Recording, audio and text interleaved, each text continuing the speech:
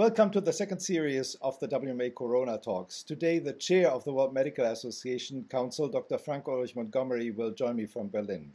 Dr. Montgomery is a radiologist who served as president of the German Medical Association from 2011 to 2019. He is currently also the president of the Standing Committee of European Doctors, the association that represents physicians to the European Union institutions. Welcome, Dr. Montgomery. Welcome, Otmar. The Johns Hopkins University reports currently more than 500,000 infections per day of the coronavirus and more than 11,000 deaths per day. Quite frankly, that doesn't seem to be that we have the pandemic under control. Rather, it looks that without a pharmacological cure that we can offer, that the vaccines which have been authorized recently are the only chance to get back our normal lives. Would you agree? Yes, definitely. This pandemic is ravaging through the world at present times. We have to consider today that there is no valid treatment against the virus. There is not sufficient vaccination around the world up to now, so there is only prevention that will help us. And also a lot of information and discussion with the public, because there are still a lot of people around who believe that this disease is not worse than influenza or other minor infectious diseases. So currently we are only left with the traditional ways of fighting a pandemic, that is distance, hygiene, face masks, ventilation for corona, or against corona to be more precise. But we also see the economic consequences of this pandemic. With the contact restrictions we currently have in place, at least in many countries, even the strongest economies are suffering in a way that is not sustainable over a long time. Yes, we have to ascertain there is a very complex trapeze of four different issues which have to be discussed. There is health, of course, which is the prime issue of the World Medical Association and of us as physicians. But there are also social pathological questions, like, for instance, do you deprive children of education by closing schools and kindergartens?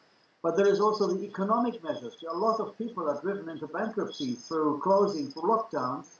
And there is finally also the restriction on basic human rights, like free mobility, etc.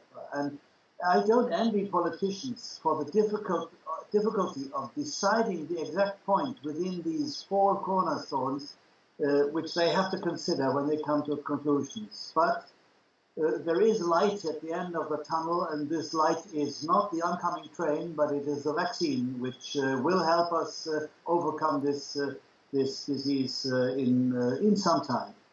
The vaccines that are currently offered raised a lot of concerns, and I'm not talking about the anti-vaxxers who are against each and every vaccination. There are many folks out, even a lot of physicians and other health professionals, who raise very clear questions. Number one, why are we suddenly getting a vaccine when in the past it took at least 4 years to develop a new vaccine for the market? So have those vaccines really been scrutinized for safety and efficiency properly? And the other question that I hear quite often is, are the new therapeutic approaches which we have in those vaccines, the genetic approaches which are being used now, mRNA, for instance, or vector vaccines, are they really safe in the long run? Is there any danger of a genetic damage that we probably do to ourselves? So let me ask you, did the speed of the testing raise any concerns to you? I think it is totally valid that you have to consider the risk profile of every vaccine, and definitely, of course, of a new vaccine. There is always the question, why did it go so quickly? Why did we only need 1 year to get vaccines instead of, I think the shortest in the past was months, where there was 4 years between the development of the virus and the development of the vaccine. In this case, there is one big impediment which has been resolved through government money, and that is the building up of production lines.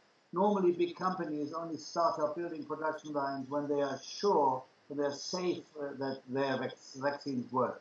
In this pandemic, governments subsidized production lines to an enormous extent, and a lot of the vaccine was already produced even before the administration had granted approval of the vaccine.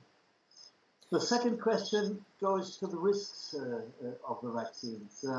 I was always strongly for correct registration procedures and not for emergency registrations of these vaccines, because I think we have to give people the certainty that the risk profile of the vaccine is definitely much lower than that of the disease itself.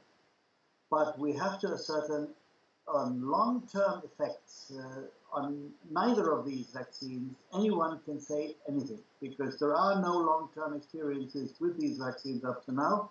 But looking at the scientific principles which are behind them, I think that we do not risk long-term effects. And your final question, the genetic approach, if you look into the difference between DNA and messenger RNA, you know that there is no backlash into the genetic code.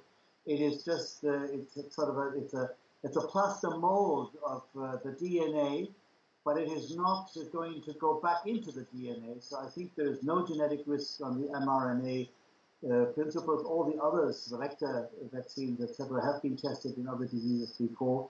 So I think as far as anyone can say with the knowledge of today, it is safe to use these vaccines. But I can understand anyone who wants to have more and more detailed information.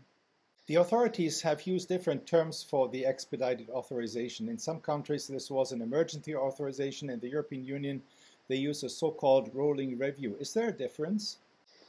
Yes, definitely. In the emergency registration and approval, which was done in some countries of Europe and other countries as well, all the litigation risk goes over to the government, and the study results of the factory or the firm that asks for authorization are not checked or tested; they are simply taken for granted.